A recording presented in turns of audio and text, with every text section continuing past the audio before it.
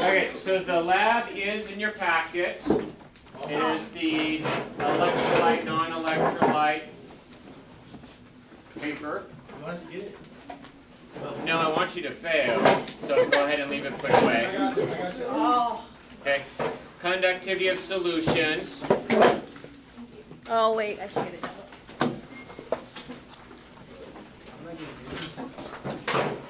So let me explain the setup I've got up here. I have done that which you should never do.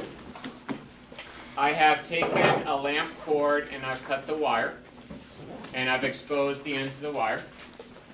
And I have light bulbs. Hold up, sir.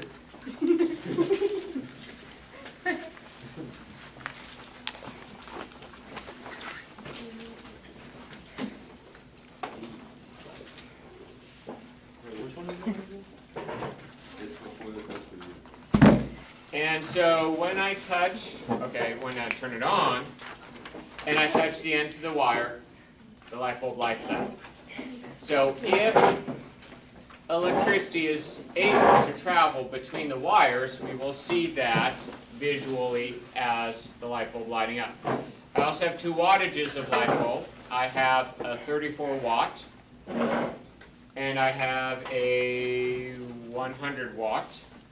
And so we will be able to not only distinguish electrolytes and non-electrolytes, we'll be able to distinguish between strong and weak electrolytes. If the 100 watt can light up, it's a strong electrolyte. If only the 34 watt can light up, it's a weak electrolyte. If nothing happens, it's obviously a non-electrolyte. Okay, and then I have, the list is on the top of your paper, I have the solutions mixed up that we're going to go through on the top. Now I want to clue you in before we start that there's 2 criteria that need to be met for something to be an electrolyte. Sure where to find it. Okay? 2 criteria must be met for something to be an electrolyte. Something has to be dissolved. We're talking about solutions this chapter. You need a solution. So something has to be dissolved. And that something that is dissolved must ionize. If both criteria are not met, you will not have an electrolyte. Then those that dissolve and ionize just a little will be a weak electrolyte, and those that ionize a lot will be a strong electrolyte. Now first up on your list is? Distilled water. Distilled water. Okay. So I showed you yesterday how Bill Murray's character sat in the bathtub, dropped in the toaster, and you're led to believe he killed himself with electrocution. And I said if my bathtub was full of water, I'd be perfectly fine. My toast would simply be soggy. I'm about to prove it to you. So here is my 34 watt bowl. This cup represents my bathtub of distilled water. And the light bulb does work. And now as I stick the wires into the water. Touch the wire. Go for it, come on. No, make the wires touch. It does work. But not in the water. Gonna stick your finger in? Yeah. Soggy toast, right? He said it don't work. What if he lied? Out of 14 years of teaching, you're the only one who's ever done that. Just to let you know. Well, I'm not scared. And we would have had it on video too. I wouldn't have been either. You Exactly. do. Thank you. I'm scared. Thank you. Okay, so why? Because I put my thing in it. It doesn't ionize. It knows better. What doesn't ionize? The water. Well, it's the first criteria. Dissolve. Dissolve. What's in deionized water? Nothing. Exactly. This is absolutely, totally pure water. There is nothing in it. Nothing dissolved means nothing could be ionized. You are safe in a bathtub full of pure water. Are you filling your bathtub at home with pure water? No. No. Where are you getting your water at home? Uh, From the faucet, right? The tap. So next up we have tap water, right? Wait, Mr. Belland, I have a question. Does it count as body salt, like if you're really sweaty and you go into the bathroom and then drop something in there? Let's talk about that. Okay, so this is tap water. So we get it from the water treatment plant into our pipes, into our house. So it's completely pure water, right? Sure. No. No, that's why you have to go to the store and pay extra for purified water. They make it safe to drink on a bacterial level. Maybe they take out some of the stuff that's dissolved in there, but they're not going to spend the time and money to take care of it. Oh, you have me on camera for that, right? Oh, wow. Nah, I don't care. We established this like a while Yes. ago. I don't know I where we forgot. went. It's okay. All right, so would I, if I fill my bathtub up just from the faucet, would I have an issue with my toaster? Yes. Yes. So you do not do that in real life because it really could hurt you a lot. Is it going to necessarily guarantee you're dead? Unfortunately, probably not. You very likely would live through it and Unfortunately. regret that you would live through it. Unfortunately. It would hurt a lot. Yes. Can I go touch that one? No, you're not allowed to. Okay. So, if it is an electrolyte, tell me the two criteria that obviously are met.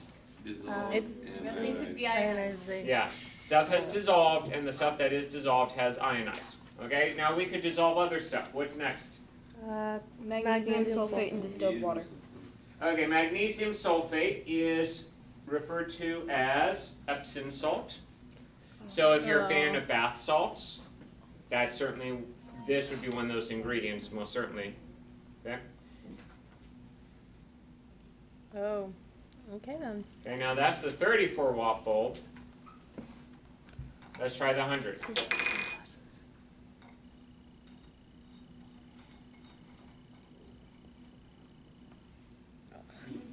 What kind of electrolyte? Strong. Strong electrolyte. So if you were hanging out in a bathtub full of sea salt or Epsom salt or bath salts or whatever else you might want to add to your bathtub and someone dropped the hairdryer in, you are in trouble. It's going to go bad quickly. So, salts. Now let's talk about that. Should make sense. Do salts dissolve? Yes. Yeah. Do they ionize? Yes. Obviously they do. So salts ionize very well, at least magnesium sulfate does. What's next? Ethanol. So what is ethanol?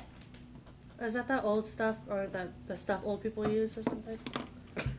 No, that's formaldehyde. Never mind. A little bit different there. I don't know what it is then. It's been in the news recently for many years. No. Oh wow. Okay. Which is really scary considering you're all about to drive. It's the thing they add to the gasoline, ethanol. Oh. If you're driving an E85 vehicle, 85% of it is this. If you're not, you're 10%, up to 10% is this. Okay, so ethanol is ethanol. So what's dissolved in ethanol? Ethanol. Wow. Okay, so we have a vote for nothing. Nothing dissolved in ethanol. Let's find out. Here's my 34 watt bulb. It does work. Let's try it. Boom. Yeah. So ethanol is pure, so like our pure water with nothing dissolved, and there's nothing to ionize, there's nothing to transmit that current. Okay. What's our next one? Solid sodium chloride. Solid sodium chloride. Okay, so sodium chloride is otherwise known as salt. Yeah, when you're like, hey, I need some salt for this hamburger, because we all put salt in our hamburgers, right? Only No, you. Not really. Yeah, I know. Okay. Because they put it in the burger, not on Yeah. the burger. Right. Anyway, solid sodium chloride. We know salts dissolve well. We know they ionize well. Yet, I stick my wires in and... Why? Because it's not wet. It's not There's dissolved. nothing for it to dissolve Exactly. in. It is not dissolved. Yeah, it would ionize well, but at the moment it's not dissolved, so it's not going to. I keep some watches. Okay, well what about the next one? Sodium chloride and distilled water. Sodium chloride in distilled water. So, Yes. Yeah, what's the difference this time? It's dissolved. Really? It's Yes. dissolved, okay? No, I'm kidding. 34 watt bulb works really well. Wait, Let's so try- if it doesn't do the 100, is it just weak? Yeah. Or, oh. It does. Yeah. Salts make for some very good electrolytes. You know they shut down NRH2O when they see lightning. If you were out on the ocean and see lightning, that's an even bigger issue. Because there's certainly a lot more salt in the water in the ocean than that NRH2O. Alright. What do we have next? Sodium chloride and ethanol. Sodium chloride and ethanol. What do we know about sodium chloride so far? It's It only. It will Well, ionize consistent. and it will dissolved. dissolve, okay? Yet, in ethanol, It doesn't. Watch. You don't know. I win. so what is this proving? We know salt would ionize well, so what must be true about salt in ethanol? It doesn't dissolve into ethanol. It doesn't dissolve. And if it doesn't dissolve, it doesn't have that chance to ionize. And truly, every single grain of sodium chloride I've put into this cup is still here, even today, like 24 hours later. No dissolving happens. Because like dissolves like, and ethanol is not like salt. So it doesn't dissolve. What about the next one? Sucrose and distilled water. Sucrose. Sugar. Shh, you gave it away. Who doesn't know that? I hope Probably. everyone knows that. Okay, so sucrose. Okay. Oh my god. Sucrose is Sugar. sugar, yeah, fancy name for it. This is the sugar we're used to eating as in the little white grains. There's also fructose and dextrose and other sugars that if you eat your fruits and vegetables, you probably are eating at the same time. Okay, but sucrose is the one we purify to make the little sugar packet things and sugar cubes and the granulated sugar and powdered sugar and all the yummy stuff like that. Interesting question for you. Does sugar dissolve? Yes. Yeah, duh, right? Does it ionize? I don't think so. Let's find out. Now I remind you, my light bulb is on. So what are we proving about sugar? It doesn't ionize. It doesn't ionize. And both criteria must be met, not just one, both must be met in order for it to work. Okay, so we're used to that not ionizing. Now I have an interesting one for you. Yes. It's, We're ready for sucrose and ethanol, right? Yes. Okay. Sucrose was a non-electrolyte. Ethanol was a non-electrolyte. In this case, though, we're mixing two non-electrolytes, and then suddenly we're going to find... Did I get you? No. No. No. Liar. I got you. I know I did. A little bit. I was expecting something, and then Yeah. You don't have to lie for my feelings. I don't have any. We know True. You Okay. know that. Yeah, so... maybe some of the sucrose dissolved. It is very possible because sucrose is a lot more alike to ethanol than salt was. Maybe a little has dissolved, but even if it did dissolve, it's not going to ionize, regardless of what you dissolve it in. So it definitely would be a non-electrolyte from both ideas there. Okay, what do we have next? Hydrochloric acid. Ooh, hydrochloric acid. It's so magical. Okay. Dump it on you. For anything to be an acid or a base, it must be dissolved in water. That is one of those criteria to claim that something's an acid or claim that something's a base must be dissolved. So now that it is dissolved, the question is how well does hydrochloric acid ionize? So there's my 34 watt light, and here it is in hydrochloric acid. Okay. why didn't it? Why did it pop? It's really strong. Okay, so here's my 100 watt light bulb. And keep in mind, the way I'm holding the wires puts them on pretty much the opposite ends of the cup. It is that strong that we get that spark as it enters. Will it pop the bulb? It shouldn't. I mean, it's not creating heat, it's just creating electricity. We know plastic and electricity don't mix, so we're okay. So, here's what I want you to remember a whole other chapter later, like 4 days from now when we're talking about strong and weak acids. Okay? A strong acid is, by definition, a strong electrolyte. Okay? We call it a strong acid because it ionizes very, very, very, very, very, very, very well. So remember that when we get back to strengths of acids and bases, a strong acid is a strong electrolyte. They're one and the same definition. Okay, what's next? Sodium hydroxide and distilled water blank. Thank you. I'm just kidding. Sodium hydroxide. Anyone have an idea? Ever heard of it before? Yes. No, I Yes. haven't heard of it, In the but I test. think it's. I want to say a little. Okay. We told you way back long ago in the reactions chapter, anything ending in hydroxide is a base. Base. So this is a base. It also used to be referred to as lye. If you ever hear old people talk about using concentrated lye or washing their hands with lye soap, it's bad stuff. So I'm glad that we don't do that anymore. But that's a common name for this. Okay. It's, again, for an acid to be an acid and a base to be a base, they have to be dissolved in water. So the question is, this is a base. Is it a strong base or a weak base? There's no light bulb. There is no light bulb. I was like, why is that a non-electrolyte? Oh, because there's no light to light up. This is my 100-watt bulb. What do you think? Strong electrolyte. Yeah. And therefore, we do totally classify sodium hydroxide as a strong You base. should have just let him like. Yeah. And we got that on camera. If I didn't say it, somebody I else would would have have. figured it out eventually. Sure. Yeah, like Sure. you Of course you would. Okay.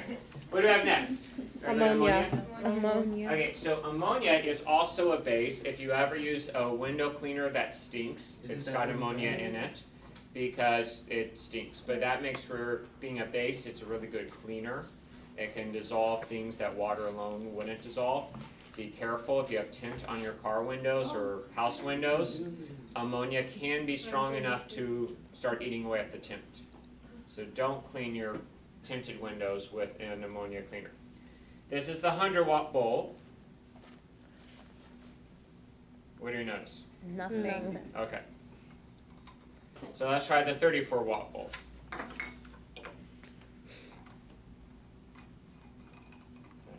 And I remind you that it is on.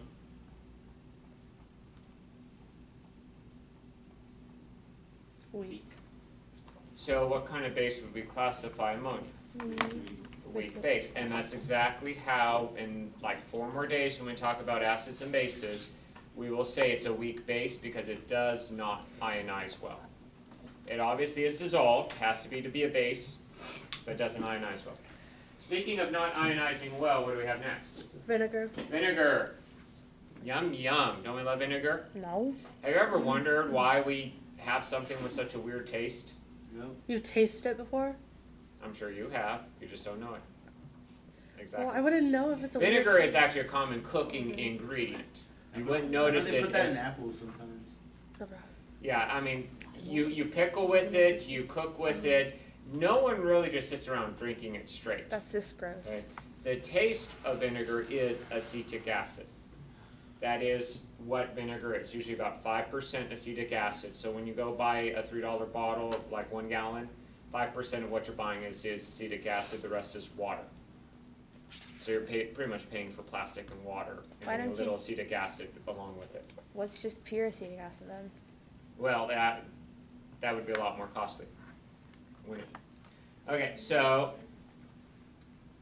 Is it supposed in to my work? vinegar, it is supposed to. Maybe? Is that Oh, Oh, it's yeah. finally, yeah, there, okay, just, you can maybe, if you look closely, tell the wire Nope. inside the light bulb. Oh. No, okay, my wires are touching, sorry. You don't want them to touch. I think I just need to stir this up better or something. Anyway. Those close by can see the wire inside is just barely glowing. Which actually is a good thing. If this is a cooking ingredient, you want to be cooking with a strong acid. No. No, you don't want to be cooking or eating a strong acid, so it's a good thing it's a weak acid. Okay. Next up, some of my favorites. Pepsi. Pepsi. Oh yeah. I love Pepsi. Pepsi. Pepsi. Have you memorized the ingredient label of Pepsi can like I have? Are you really have? You've been drinking it for most of your life. Why I not? would be. I drink it all the time, but I don't have it memorized. What do one for you? Okay. First ingredient, carbonated water. Remember back to our reactions lab, you put the carbonated water in the test tube and shook it up, and it popped the little cork off? Okay. Yeah, I remember that really well. Carbonated water is carbonic acid. So we do have an acid in there. And then it goes high fructose corn syrup, because yum yum, we love our corn syrup. Do we? Yes, we do. Okay. And then there's caramel color, and then there's sugar, which is why I really like Pepsi, because there's two sweeteners, because one is just not enough. Then we get phosphoric acid, then we have caffeine, and then we have ascorbic acid, and then sodium benzoate as preservative. The ingredient label has 3 acids in it. So what's your guess? Mark it down. Are we ready? I'm gonna get. Okay. Oh. Just was right. 34 watt bowl. I hope you would guess weak acid, because if I'm going to drink this, I don't want to drink the strong acid. Okay. Speaking of which, if this is significantly weaker than my stomach acid, do I really need to be concerned about harming my stomach by drinking too much Pepsi? No. No. My stomach is built to handle much worse acid than that. On the other hand, what body parts does it pass on the way to my stomach? Your esophagus. And my And teeth and my gums and that stuff is not meant to handle acid. So you do want to be careful and not drink too much, because there's other parts that are an issue. So anytime we think electrolytes, we think Gatorade. Gatorade. Looks awful. It does. All right. So Gatorade has electrolytes. Do we need electrolytes? Yeah. Yes, we sweat. No. No. Yeah. I don't know. Okay, well you do know. Let's figure this out. How do the messages from your brain get to your muscles to say move? They're electric signals. Do you have wires in your body to transmit those electric signals? You don't have wires in your body. We won't cut you open. No, I'm like, do we have literal wires? No. So instead of traveling through literal wires, what does those signals travel through? Electrolytes. So does your body have electrolytes? Yes. Does your body need electrolytes? Yes. Now the real debate is not that. That's not the real debate about Gatorade. The real debate about Gatorade is, do you need to drink electrolytes? Well, first off, what kind of electrolyte are we going to be drinking? Have you made your guess? Yeah, you're right. And that's only my 34 watt bulb. Now that makes sense because I don't want to be drinking a strong something. One of the biggest ingredients in Gatorade is sugar. Can you guess what? No. Yes. Where's the electrolytes in Gatorade come from? Sugar. You've got an ingredient label there. Where's the electrolytes come from? Sodium. Sodium. That's what? Powerade. It's not the same. Sodium what? It just says sodium. Chlorine. In the ingredient label, it should say like Right here. water and then what? High fructose corn syrup, And then citric Calcium acid, chloride. salt and monopotassium phosphate, keep going. Or is there anything more? and magnesium chloride and calcium chloride, electrolyte sources. Yeah. just got Ascorbic real acid, So if I counted correctly, natural 4 flavors, salts. acid, How tasty is salt water? It's so good. That's delicious. Right, exactly. So that's why we add the sugar or the high fructose corn syrup, which really means that you're doing as much bad as good, unless you really need the electrolytes. So who needs the electrolytes? How do you lose electrolytes from your body? Sweating. By sweating. Some of the salts come out in your sweat. if you are a well-seasoned athlete, you practice long hours in the same environment in which you play in, and it's good aerobic workout time, your body will naturally hold a lot of those salts in. You will have a lot less salt in your sweat than if you're like me and the only time you step foot outside is once a week to mow. So, when it's 110 and you're behind a mower outside, you can't help but sweat. So, yeah, a well-seasoned athlete really doesn't need Gatorade unless you have been sweating a huge amount and you might need a little bit of salt added to it. If you're a football player, I'm sorry, but football to me does not seem like a well-seasoned anything. Oh, Because how do football players play? They line up and hold still. They wait for the ball to be touched and moved, and then they suddenly run as hard as they can for like 2 yards before hugging the guy in front of them and falling to the ground. Okay? So, that is hard on your body. To be totally still and then move as fast and hard as you can and then stop suddenly and then repeat that over. That's hard on your body. You would need Gatorade. Just like me going outside only once a week to mow and only to mow, I would need Gatorade. So that leads me to the thought, I love Pepsi, not Gatorade. And Pepsi has electrolytes and Gatorade has electrolytes. Why can't I just drink Pepsi instead of Gatorade? Too much sugar doesn't. What makes the electrolytes in our body, the ones that send our signals? Salts or acids? Salts. Gatorade has salts, Pepsi has acids. They're both electrolytes, but only one's going to work in our body as the proper electrolyte. So yeah, you might want Gatorade if you're not used to being very active outside and sweating a lot. If you're used to it, water's probably just fine. Unless you do a really extended, like all day sort of practice, you're probably going to need that, just if nothing else, for the carbs. And then finally, Pickle. pickle. Strong. Okay, is it like a literal pickle, or is it pickle juice? It should be a It's a pickle, legit it's a pickle. pickle. I don't want to tell you. It's a pickle. You have to. Yes! I seen this. It's strong. I love pickles. Pickle. I tell like, How do you make a pickle? Vinegar. It's a cucumber and Yeah, it's a cucumber and then you pickle it. and Okay? vinegar. Because you can pickle onions, pickle eggs, you can pickle lettuce. Pickle onions are gross. Those are disgusting. You- how do There's you the door, smell can that? leave now. Are you serious? You Onions are like pickled? awesome. Ugh. Okay. Ingredients to these pickles. Oh wow, that's tiny. Cucumbers, water, vinegar, salt, alum chloride, alum calcium chloride. I believe in you. I wouldn't want to eat these. Natural flavorings, sodium benzoate, Why are you yelling? and potassium. So you can hear me around the large jar of pickles. It's not that big. More preservatives and more preservatives in yellow I number can't 5. even eat Okay. that. I honestly would never suggest eating this. This just sounds I disgusting. can't eat it like that. It is. But you What like things it. have I listed off? Salt. Acids and lots of salts, right? He's still yelling. So, we have a cucumber that has been soaked in lots of acids and salts. That's really going down. Oh my gosh. And I have again done that which you should never do. Stick your finger and put it down. You eat it after? I have taken a lamp cord.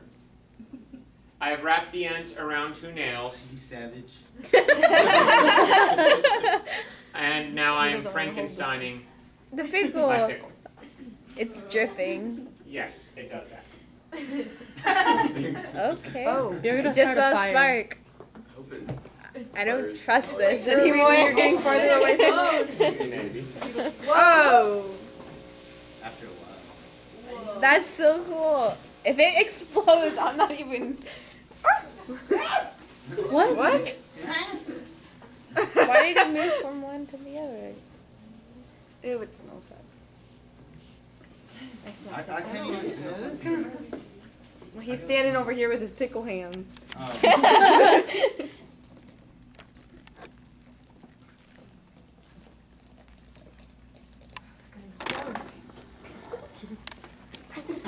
it smells. You thought electrocuting a pickle wouldn't smell? Oh, now I smell it. It's like garbage. Hey, can I have it? Ew. No, like for real. No, I'm just kidding. He said for real though. I was just messing For around. real? Yeah. Not for real, you gotta eat it now. Now you gotta eat it. I'm down. I'll do it. No, you won't. It's Bet. gonna explode? Let me bite it when you're done. Why don't you touch it? Something about electricity traveling through the wires. How about you just come up and take a bite right now? Oh my He's the teacher. He's a teacher. Okay, so you have questions now on your lab sheet to fill out. Be certain that you So is this get a those straw filled bottle? out. And it is due today before you leave.